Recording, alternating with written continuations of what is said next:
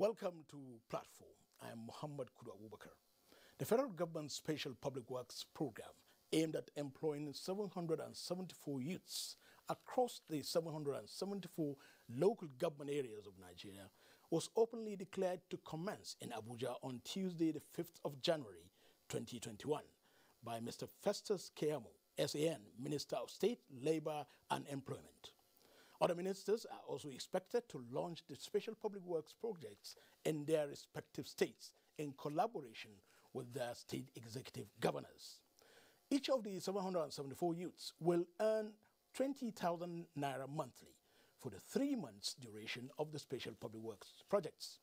This additional platform examines the scope, implementation and challenges of the project, designed to employ 1,000 Nigerians from each of the 774 local government areas.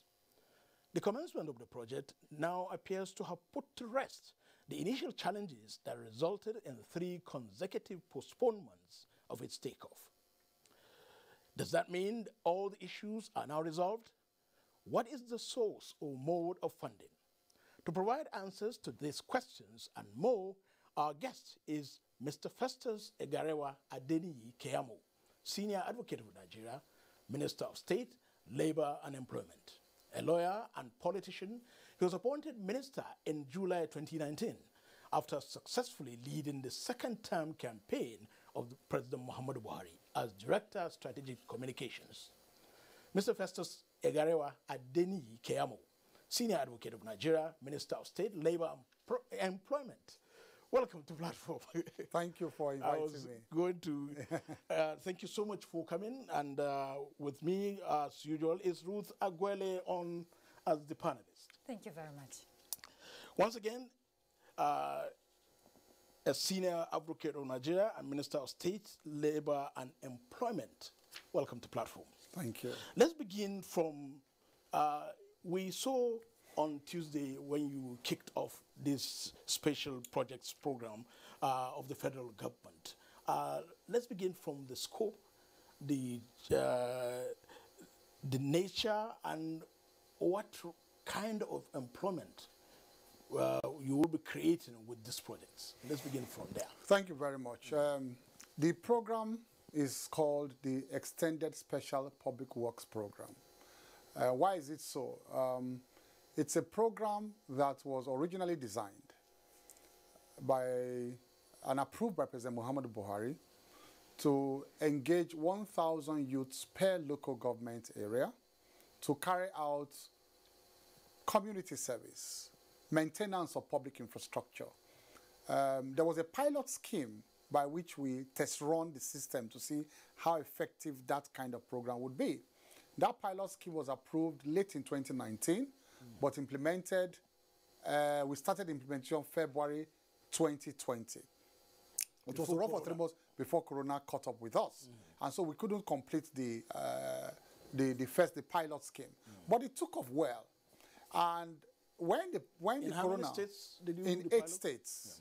Yeah. 8 states and 5 local governments in those 8 states. So it was not even all the local governments in those 8 states. Okay. Now, when Corona came, and then the ravaging effect, social economic effect of COVID-19, the government developed what they call the Economic Sustainability Plan. Because you can see that the COVID-19 destroyed virtually all our economic plan under the 2020, original 2020 budget.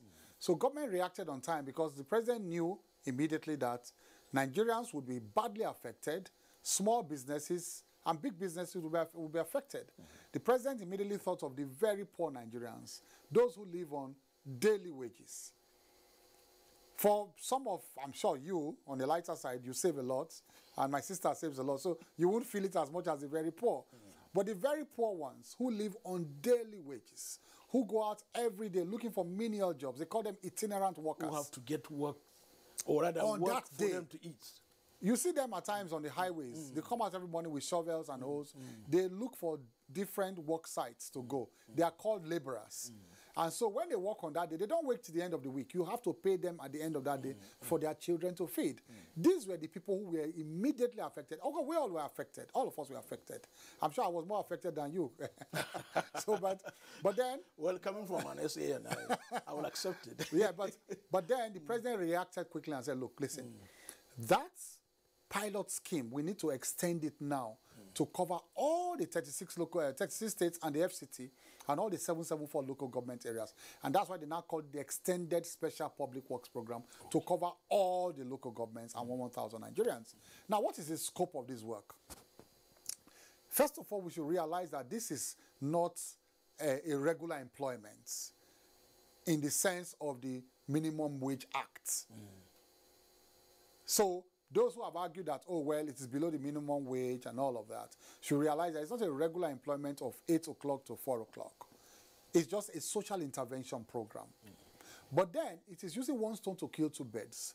As much as it's a social intervention program, they also want the participants to also do some kind of community service, maintenance of public infrastructure, so it will be a win-win situation.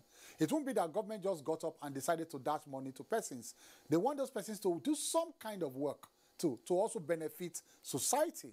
That is why, they now, said in every local government area, government said the local government should identify what is peculiar to them in terms of public infrastructure, and then engage these 1,000 persons within this period to carry out to maintain those public infrastructure, and then they will get paid.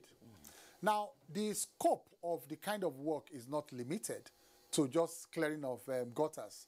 I kept saying that I've seen headlines everywhere saying that the president has engaged persons to clear gutters. It's not true. Clearing of gutters is just one of several kind of jobs that can take place during this time. Some local governments are very agrarian. They may decide that, look, these 1,000 persons want to use them for irrigation, so that during this period, before the rains come, and so that their farms will not go dry, they will dig irrigation, channels into their farms, so that they all can enjoy good products. Some local governments, they're very urban, they're not rural. How do you want to clear grass? How do you want to plant farms? Develop farms. They may use them for traffic control, like Lagos State. They may use them for traffic control. And on and on and on like that. In fact, some local governments said, look, they'll provide the paints, but the people will now come and paint. They'll provide the paints and brushes, they'll use them to paint their public buildings. Like the local government secretariats, the primary schools that are under those local governments. They will maintain them during this period. So different kind of needs of the local government. But the local governments will determine what they want to use them for. So that is the scope. Now, this thing has some kind of historical antecedent. In the past, this type of program has been used to fight poverty in different countries. India employed it for so many years. In fact, that is one of the reasons India got out of being the country with the poorest people in the world. Before it was India. But it was this kind of program India adopted every dry season. It has to be a dry season program. The reason is that it's difficult to maintain public infrastructure during the rainy season. So it's always a dry season program. In those days during the Great Depression, or when we had drought in those days, where countries had to depend mostly on agriculture. When we had drought, governments of those days, many African countries, they used to now gather these farmers who depended a lot on farming.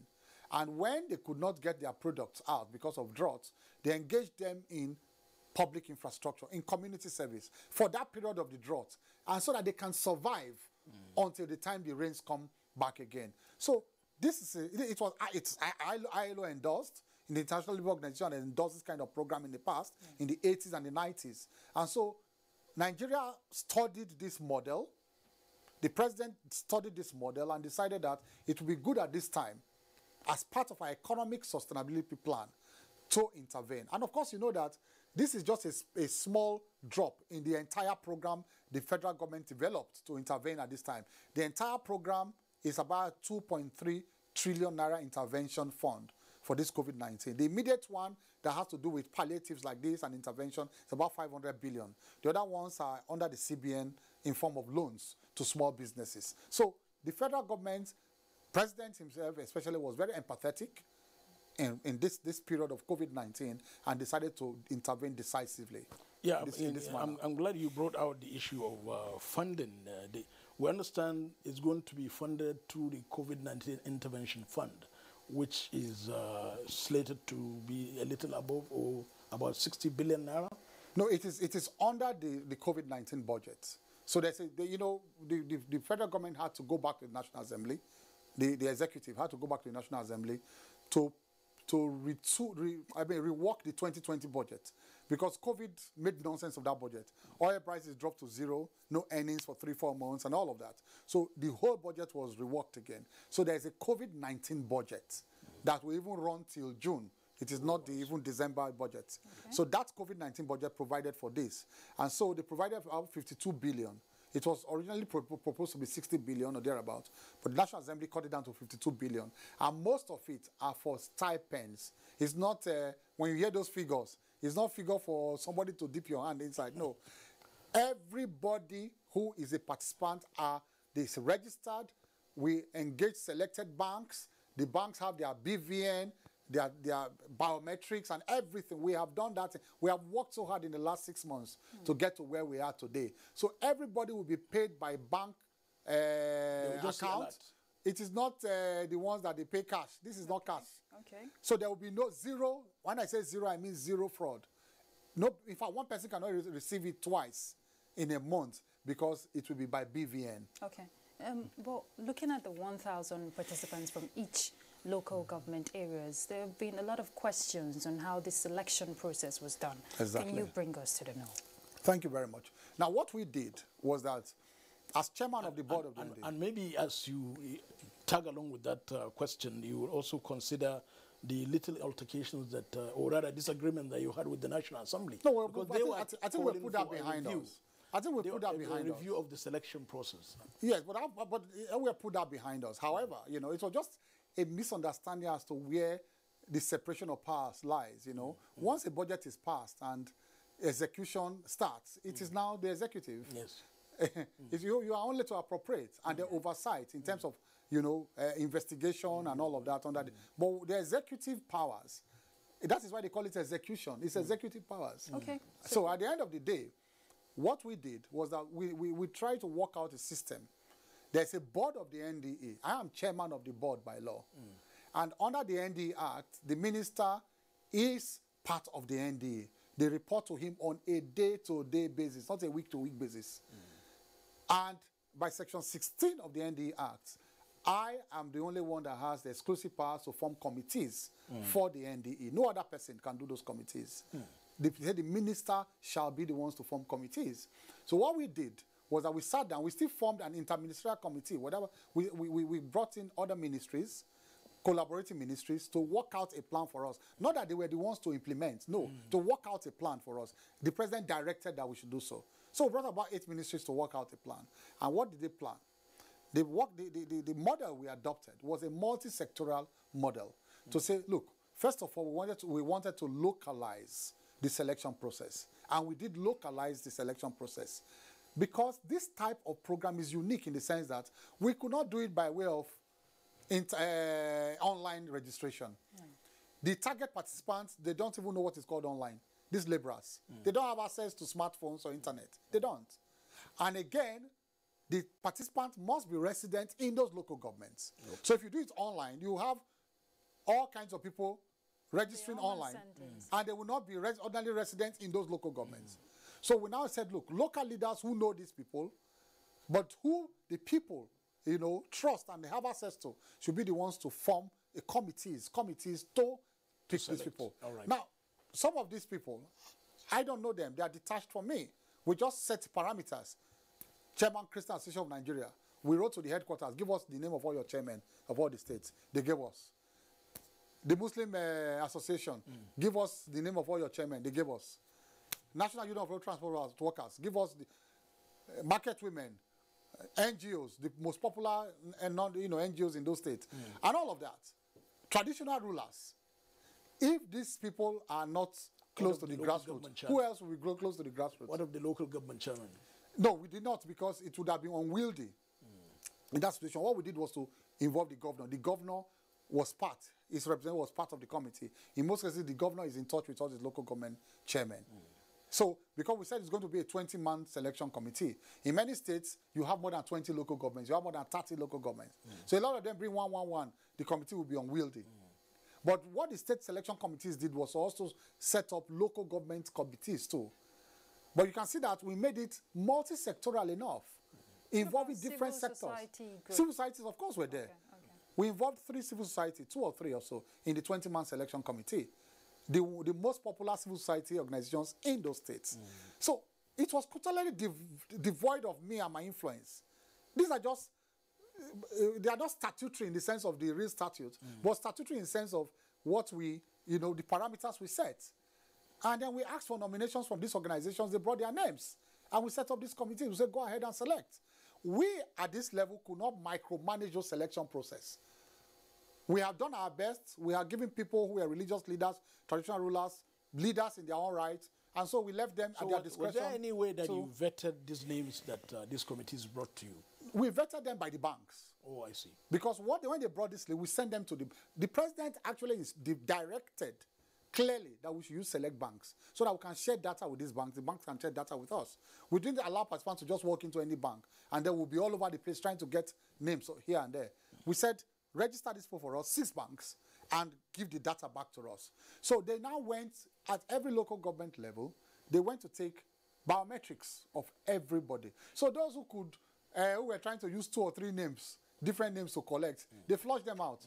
So we now had gaps again in some local governments because after the cleanup, as it were, the biometric registration was a cleanup exercise. You now had some gaps because you had people who used 2, 3 different names. Who wanted to collect. Part of the challenges you faced that led to the initial postponement? Because, for example, initially the project was supposed to take up 1st of October 2020. Yeah, that's one, in all honesty, was because the rains were still on. The rains were still on and the water level was still high in some places, project sites. And again, there was a late release of the funds. So that first postponement was honestly because of weather conditions. So what of the December 8th change of guards that happened at the National Director of Employment? That's the prerogative of Mr. President. I don't want to talk about that. Mr. President has the right to hire and fire. Okay, what of the December 14 resolution of the House of Representatives? Did it affect the take-up as well? No, I think they were urging the president, if you looked at it very well, because they know they don't have powers to stop an execution of a project. They were urging, Mr. President is the chief executive of the country. So they were urging Mr. President to please stop for 1 or 2 reasons. But Mr. President had directed that we should go ahead. No, but the resolution itself, if you read the content, was talking about where to, rather the funds will come from for the project. No. They were reported to have said that they will prefer the 2021 budget to take care of. No, there was a COVID budget in place already, and the COVID budget runs till June. Maybe they were not. Maybe they didn't advert their minds to that. I see. The COVID budget runs till June, so and the provision is a COVID budget. So now there are no other issues. Money has been released. Okay, now that money has been released to the agency. So where do we stop? So now that the equipments have been bought even before a resolution, how do we stop? So, Minister, now that the works, the SPW has been flagged off, obviously work will commence in each local government areas of the country. They have started. They have started. Yes. Now, how would you ensure that, this beneficiaries, so to say, doing what they are meant to do? What about monitoring? Good question. Good question. We have monitors at every level of this work. In fact, what we did was to pick among the 1,000 some who could read and write. So we didn't make 1,000 wholly, itinerant workers. We tried to make a reservation of about 100 or 150 in each local government who are young graduates, who are still just looking for holiday jobs. Because we had people like, we had institutions like the MBS that said they want some part of the 1,000 to do some work for the MBS this period.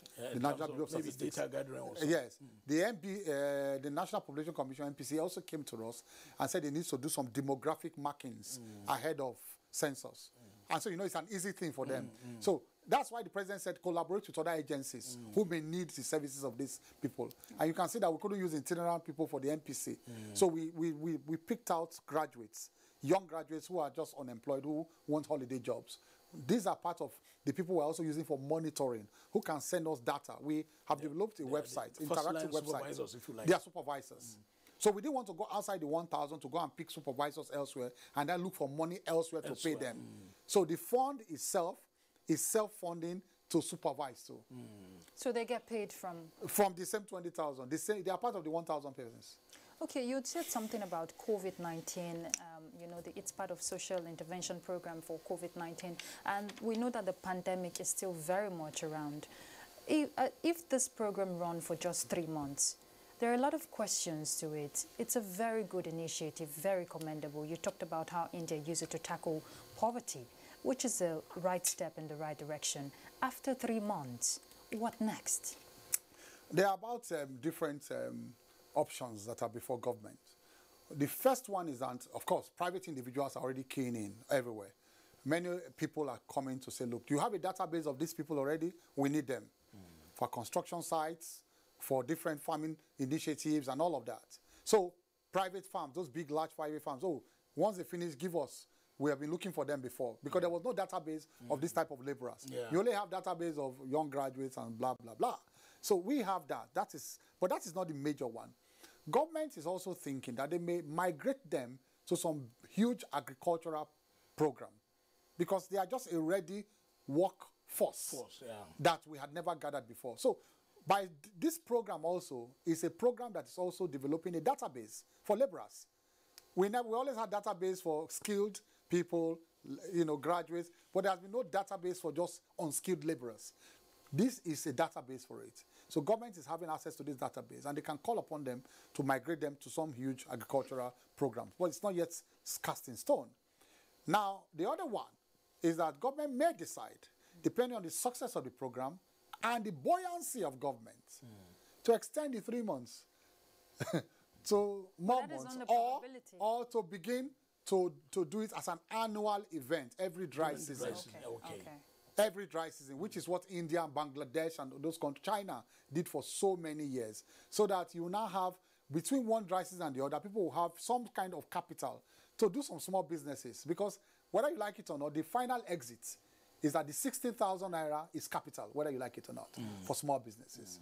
There are shops in the markets, in the rural, in the villages, small shops in those markets that are not worth more than 10,000. I hope you know that. Yes. Those vegetables they sell, those goro and all they sell. Certainly. When they work for 3 months and they gather 60,000, you'll be amazed how they can, boost their businesses at that small level. What government is doing is amazing.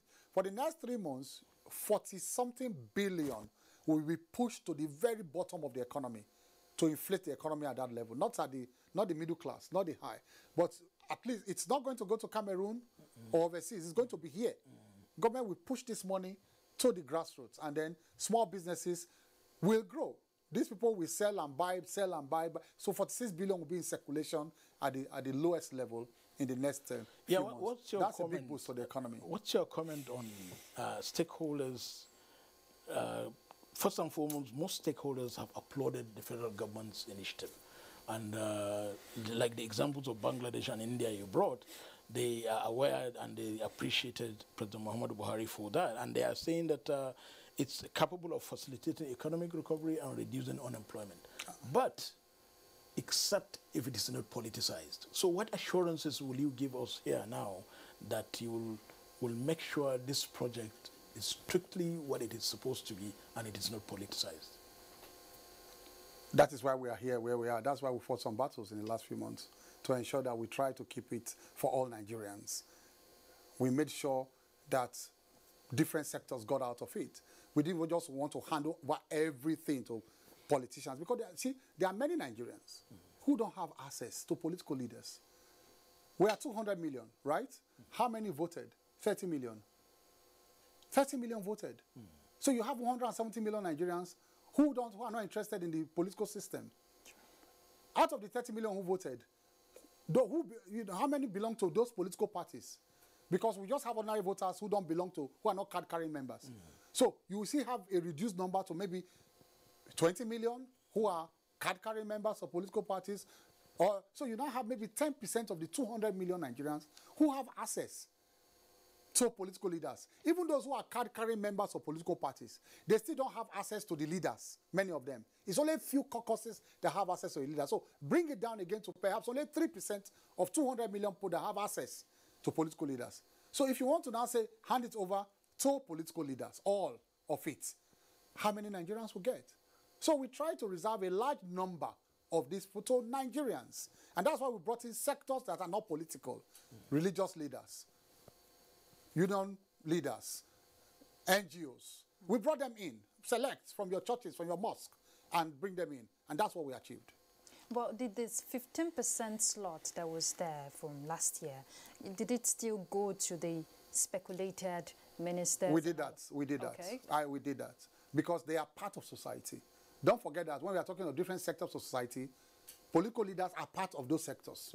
They have Was it 15% or 10%? I see. It was about 15, or in total. I see. In total, ministers, governors, and all of that. And they had the right to, yes, of course, they had the right to nominate people. Not that they impose. They say, okay, I have these people in my constituency, and I know that, because they are leaders who know these people. But they don't know all the people in their constituency. They should admit that. They don't know everybody in their local government, but they know their followers very well. And they say, look, we know that these are indigent people. We recommend them to you, and we accepted them. Well, it's good that you have already pointed out that this program may be extended, that is bearing in mind the availability of funds. And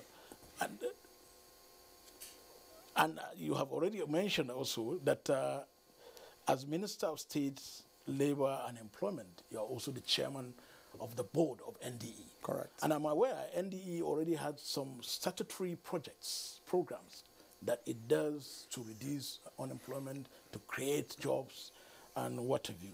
So give us a sense of what obtains in NDE right now as chairman of the board, and what you would now advise after this special project is either extended or not extended. Well, first of all, we want to see how successful the program is. Then we'll make recommendations, government. I'm going to write my report as chairman of board and pass on to the president and allow the president to make up his mind. I'll make my recommendations based on the success of the program. For the other programs, we are going to scale them up because of also the pandemic. My sister asked about the continuation of the pandemic and what we may do. What we can do if this program is not extended is to make sure that the other programs are still there under the NDE. They may not be as expansive and as huge as this one, but the programs are there. The normal programs we use every quarter to support small businesses, to skill up people. There are so many skill acquisition programs under the NDA. We are going to intensify them, make sure that we make them more regular, and ensure that we get them to the target audience quickly at this time because of the pandemic, and then give them starter packs. We have programs that also give starter packs to Nigerians to start up small businesses. So we are going to ensure that we scale up those programs in the meantime, and to ensure that Nigerians benefit from them. It's good you know the NDE project has been brought up because it's all part of economic prosperity, whichever way we look at it, whether the 774,000 jobs being offered. Let's look at the challenges being faced by this skills acquisition. Now, a lot of times we get to see young people get trained, and then when they out of the training from the NDE, the challenge of sustainability, the challenge of startup capital and all of that. What would you say as the chairman of the board? No, but we have different programs that also give them starter packs. Okay. We do. So in most of the NDE programs, they may not be huge. Those starter packs may not be big, but they are enough for you to start small businesses. We give sewing machines. We give cosmetic packs. We give plumbing materials. We give carpentry materials. I know that these are something that one man, can use to start to make repairs. Like a whole toolbox for the plumber, we give it. The whole toolbox for the electrician. A whole toolbox for the welder. So that welding box, that normal big welding box, we give them the welding. So once you have trained in welding, you put your number out there. We have a database we are also collating for these people we have trained. People cannot have access to this database. Say, look, I did a welder around so and so local government. Do you have one? Say, yes, we trained somebody there. That's his number. You call the person from his home. He doesn't need a big shop. From his home, he carries his tool and comes and says, what is wrong? And I repair and... this is what obtains abroad. In fact, we want to bring back what they call the dignity of labor into the Nigerian system. Look, abroad, the highest earners are the people who come and make repairs in your home. The electricians, the plumbers, the carpenters. They are the biggest earners. For Nigeria, I think we have realized too that the carpenters have left the other people behind. Because you now have furniture makers. You call themselves furniture makers. They are bigger boys already. Exactly, yeah. So that one, we have realized that one in Nigeria, that furniture is big business. Big business. Fashion, we have also realized in Nigeria, because we have graduates in Nigeria, graduates, masters holders who have gone into big fashion business. So maybe the next one we'll use to push them are the plumbers and the even, carpenter, like I said, they are also furniture makers also now. But the other people, other small, these people who have handwork, who are big. And we need to encourage people. Listen, people who stay in offices every day these days, who look for regular employment to start up, after graduating from school. I can sit down here and make a guess. I mean, we are all Nigerians. The average could be anything between 70 to 100,000 to start up monthly salary. That should be the average. Some may pay a bit more, some may be a bit less. But the average should be between 70 to 100,000 to start up as a young graduate in most private or public institutions. That is what somebody can earn if you have your handwork in one day. In one day, yeah. Or in one day. One project. One project that you can do between 2 days and they pay you 100,000, you go. And in a month, you can see what that person can earn. So we need to put that into the mentality of Nigerians, that employment we are talking about under the Ministry of Employment, we are not focused on creating opportunities in public institutions and private so that we can give letters like this, type letters and say, you have been employed. Start so and so. You are put under probation for 2 years. After that, you will be confirmed. That's what people are waiting for. 90% of our graduates are home waiting for those letters to arrive. For Christ's sake, they should get out of the homes, go and learn a trade. That is what the Empower is about. I hope you know that. The Empower trains young graduates in different skills. It doesn't matter whether you read sociology or philosophy, go and learn a trade. While you are learning a trade, they give you 30,000 naira per month for you to stabilize. And after 2 years, they exit that group. They have piloted you a bit enough to the doorstep. Go out to be on your own. And then a batch B will come. But then some of them have enjoyed the 30,000 so much. They now say exit. They say they don't want to exit for the next batch. So they started shouting, Empower must continue. But there's another batch waiting to be trained. But with what you have said now, it means at the inception of NDE, the Graduate Employment Program was part of the... Absolutely. And it still is. It's still there. With what you have just told us, it means you may have to expand it. Absolutely. To accommodate most of the graduates who have finished NYSC. I agree entirely. What are plans for that? Well, we are waiting for budgetary provisions. Maybe you should help us to also scream it to high heavens. You should give us more money. Oh, absolutely. Okay, it's good you mentioned the Empower project. Yes. I just want to borrow a lead, yes. From how the Empower operates. Looking at the 774,000 jobs being created for the next 3 months. Now, you are looking at the proposition to make it an annual program. Dry seasonal program. Yes, dry season program. Yeah. Now, would it be, can you put into consideration now if this set exit, or are you going to rely on this data that has been collated for this year?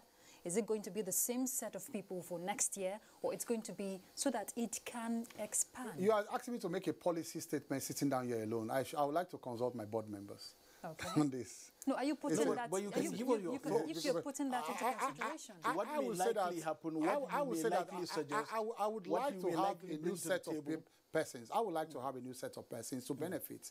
I mean, so that as many Nigerians as possible, so long as we still find people within that class of laborers. Of course. At that level. Once we have them, I would like more people to benefit. I would love more people to benefit from the program. So if we can have in every local government, that 1,000 can exit and get another 1,000 to benefit. then why not? Because you said it yourself, 60,000 naira is a capital. Absolutely. So, absolutely. okay. So what about now, let's look at training. If some of these young people who don't have any skills, they're just artisans who can just do, you know, menial jobs to just maintain their community infrastructures, what about training for them if they can also be put into consideration to look at some of these NDE programs? Because a lot of people are interested in NDE programs, but they don't have access to it. You are just asking one of the most important questions now. I mean, it's also part of the exit strategy. There are so many persons who have now volunteered to train these people. It's not only government. Okay. Not only government. We have companies who said, look, they have been looking for people to train in certain things. Those who really need to be trained, who need the jobs. They have approached us to say, after 3 months, in so and so local government or in so and so state, give me 300 persons out of your list. So we are going to watch those who are working. The ones who are more hardworking, who have potentials to acquire skills. We are going to take note of their names and recommend them to the private sector, those who are approaching us. Then for the NDE, we cannot mop all of them up. But those who have the potential who have expressed their desire to acquire more, more skills, those who are not lazy, we're going to have lazy ones amongst them. We are also going to recommend them to the core NDE programs to be trained, because they are unskilled labor, most of them, to be trained to acquire skills and then to exit, to be on their own. Honorable Minister, you made your name essentially as a human rights activist. And I said... Not in government. Not in government. And having you in the studio certainly will not allow you to go without you commenting on... Putting me on the spot. Yes. Not putting you on the spot, but something that is rather very, very germane now. The Nigerian military has been fighting Boko Haram, insurgency, banditry, cattle rustling, and what have you, for almost a decade now. And surprisingly, the military now is having pressure, not from Nigerians or any domestic problem, but external. The International Criminal Court is there, the Amnesty International is there, trying to, if you like, blackmail or dissuade or make the military now to lose focus. If you are outside, even though you are now in government, but it will be good to hear from you. What are your thoughts? Well, there are rules of engagement everywhere. I don't think it's a difficult situation, question. There are rules of engagement all over the world, even in times of war.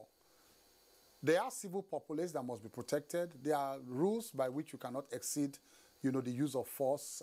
You cannot use force even in war situations to the civilian population and all of that. So, and the military, I believe they are well trained in that respect too. They are not just a fighting machine sent out to kill anybody within their sight. They know that too. They know that.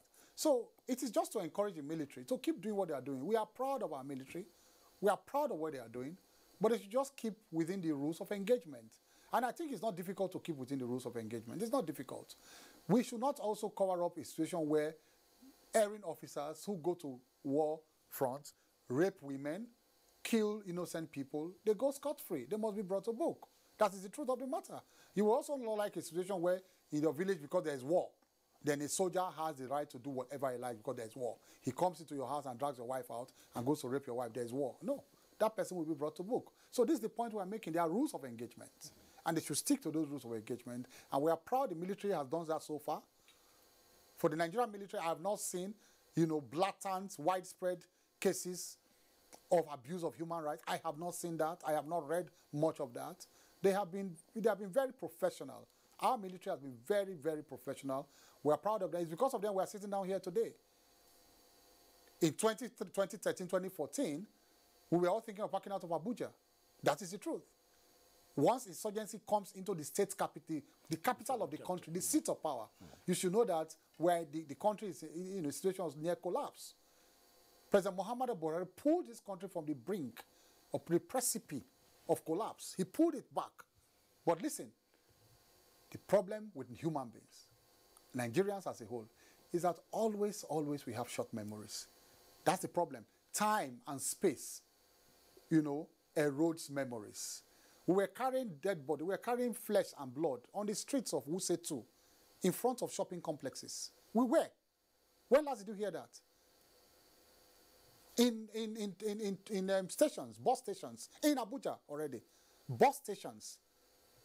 There were explosions. We were carrying flesh and blood on the ground in the nation's capital. We have short memory as Nigerians. The problem all over the world is that the present government is always worse than the past. That is the problem. And so when the next government comes, it will be worse than the one in the minds of, you know, ordinary people on the streets. But on very cold, hard analysis, like we are doing now, they will realize that this government, President Muhammad Buhari, pulled this country away from the precipice of collapse. So is the ICC and the amnesty justified for putting the Nigerian military on their toes? Well, they have a duty to raise issues. We must say that. That is why they are there. We will not also be happy if there are no watchdogs over institutions fighting wars all over the world. We will not be happy about that. There must be some kind of watchdog. The only problem we face here, and I must say it very, very honestly, is that most of them have been sucked into local politics. They are not over and above local politics, and it is very, very sad. I have seen comments online by some of these organizations getting deep into local politics, supporting one party over the other, and I said, no, it's over. It's finished. I have lost respect for most of them. Their existence was good. The concept of existing, those organizations existing to watchdog over some of these things is very good. But I think we need to change the personnel. We need to change the personnel handling most of these organizations because they are now deep into local opposition politics.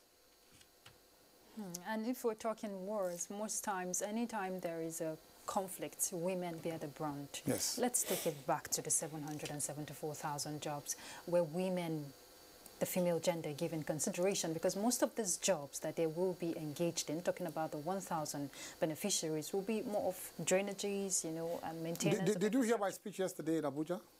Yeah. I don't think. There are so ladies among the beneficiaries. Okay. No, when I was appealing, I was appealing to the selection people. But she is right. I was appealing to them. What is the proportion of the female gender? We did not impose, but we were begging most of them. Because like I said, we didn't want to micromanage the selection process. We only set the parameters. We were begging them. In my speech yesterday, I said, please select more women. Give women 60-70% of these jobs. You know why? The women are the caregivers. So. Yes. They are the caregivers. Me and you sitting down here, well, I don't drink. But some of us will go and drink ogogoro and palm wine after the day's job. But the women will tie this money in their wrapper. Yes. Keep it, save it. Save it. Use it to pay school fees. Use it to care for the family. The men have gone out to play. But the women will keep this money. So we have been begging. With apologies to my men folk out there, I'm making a case for women. Give women more of the opportunities. They will use this money more. Is the recruitment process still on? Because if it's been flagged... No, what we said, I said so earlier, that we finished the registration, but there are gaps, some gaps in some because of the issue of double registration. So now what you are suggesting is there should be some proactive affirmative action towards the... yes, by those who are entrusted with selecting. We appeal to them to do so. Well, certainly we will have... She's here fighting for the women folk. No, she's right. Because I'm I also support yes, and I support her. we cannot leave this program without talking politics. I mean, someone who was Director of Strategic Communications for the All Progressive Congress in 2019, certainly we will want to, if you like, pick your brains, look into that crucible. 2023, what's happening? Please leave me alone. Let me leave this. Let me leave this studio in one piece. God owns tomorrow. I'm thinking of today and to discharge my duty as minister. I don't know tomorrow. God, there's a God factor in everything. Let me just tell you that. I believe there's a God factor in everything. And I think we should take it day to day. 2023 is still far off. Some people were applying for 2023. They died in 2020. Yes. Yeah. We are talking of 2023. Do you know what I will see next week? Please, I think we should calm down. There's a God factor in everything. We should leave God to pilot us. Yeah, At the but right still, moment, we should make key decisions. But still, let's talk about strategy. The APC, as a ruling party, is, I think, supposed to do its national convention or convene its national convention sometime in June 2021? Absolutely, yes. So what are the plans towards Well, that? the first is registration of, re-registration of members. We want to clean up our register. We want to ensure that membership is verified again. Because don't forget that in 2013, when we came together, it was an amalgam of so many people, and there was no thorough system then. What pushed PDP out of power was a movement. It was a party. APC was a movement. Everybody came together, and that is why you saw. Is it a party You have now? seen people like us. Is it a party It's now? proper party now. Oh, We okay. produced the president. The movement produced. It was like APC started like the African National Congress. Yes. It was a coalition against bad governance. And so we all came together. And look, that is why you will see somebody like me in APC now. They said they opened their flank to civil society organization, activists, come in, everybody. Let's push this people out. And so some of us joined the the train and all that. But then, I think after 2015, we began to properly mobilize. We produced the government as a political party. And what we are doing is to re-verify. You know, after that, some people also left. Those who could not keep up with the change agenda and President Muhammad's vision. Those people who left, they thought it was going to be business as usual. Oh, when President Muhammad will come, President will come and say, oh, yeah, all of you divide cake. Yes. You take this cake. When they came, they said, this is a different man. No? And so they all ran away. And so President Muhammad Buhari has redefined the concept of governance. I have never had respect for anybody. I have worked closely with him now. He has taken key decisions in my presence. And I've never had any respect for anybody before in my life more than what I have for him. His vision, his integrity, his straightforwardness is second to none. So going forward, we are properly reorganizing the party. But I can tell you one thing, even though I'm not looking into the Abuja ball or the The crucible. the crucible. The APC will retain power in 2023. I can tell you that for free. It will retain power in 2023. We may have our own internal issues here and there. That's normal politics, back and forth.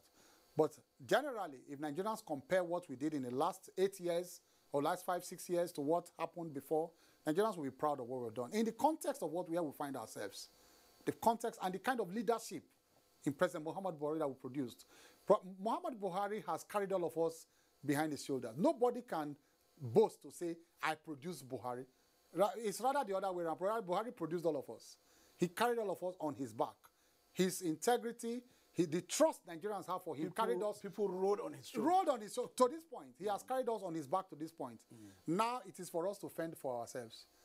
Because the Baba is exiting. Baba is exiting in 2023. So we are all trying to fend for ourselves now. It's like when you carry pilot children to graduate level and say, oh yeah, go and fend for yourself. So we're all trying to fend for ourselves, and we'll do that creditably well. Now let's quickly look at Delta State. There are some, saying Kemo is also among those gunning. No, please. Like I said, let me finish my work as minister. Whatever God decides tomorrow, I want to go back to my practice of law. If God decides otherwise, So you want to abandon available. politics? If God decides otherwise, I'm available. But if God does not decide, I'm a senior advocate. I have chambers running as I speak with you. On a lighter note, I still receive alerts. Alerts are coming in every day from my different chambers. So I will just go back and fit seamlessly to my chambers. But what is your vision in terms of all these policies being implemented to ensure that, the nation grow? If we're looking at economic prosperity for the nation, which is the whole essence of all these interventions, what do you want to see? How would you ensure, from your point of view, what do you want to see in terms of sustainability? I want to see massive investment in infrastructure. People have been criticizing such intervention programs and saying that, look, they should plug this money into infrastructure. But at the same time, the benefits of infrastructure takes time. I hope you know that. The benefits, they take time to yield fruits. In the meantime, when you are ploughing your money into infrastructural development, yes, you will create some jobs, but the very vulnerable may die before the infrastructure is complete. So you may still give them something to sustain themselves. What we are doing is not the all-cure solution. It's not. But it is for momentary sustenance until we can develop infrastructure, boost the economy, and get the economy back on the right track. All of this is a result of the rot that has developed over the years. They don't want us to talk about it. They say, oh, concentrate on the now. But the now has a past, and we must talk about the past. We're not giving excuses, but we must situate it with what has happened before. Now, on that note, certainly, as you, using your words, we all rode on President Muhammadu Buhari's shoulders, and now he's exiting. So what is the APC looking at, and what will you advise even other political parties in terms of, to use Ruth's words, sustainability of programs, sustainability of governance beyond 2023? Well, that is why I think it's important for the APC to put its acts together. We are doing so now by registering members, by reorganizing the party. Put its acts together to ensure that these policies continue, because if you have a radical change of government, you begin from the scratch all over again. So that's why I think, and I pray that I'm not God, but I think the APC will retain power. I'm very confident about that, so that these policies can continue. And, you know, the path that the president has set the country on, that path can then continue to grow. Mr. Festus Keyamo, Senior Advocate of Nigeria, Minister of State, Labor and Employment. Nice talking to you. Thank you so much. Special projects and other issues. Thank you so much. Thank you so much for coming. Ruth Agwele, nice you have been here and for all your support. And the champion of women's rights. Exactly. Exactly. I'll take that as In the last 50 minutes, we've been talking about the federal government's special public works project in 774 local government areas. And we looked at the scope, the vision, the jobs, the implementation, and challenges. Mr. Festus Keyamo, Senior Advocate of Nigeria, Minister of State for Labor and Employment, has said it all, and he said it's a program that he will even propose its extension. That's Platform. I am Muhammad Kudu Abubakar. Thank you for watching.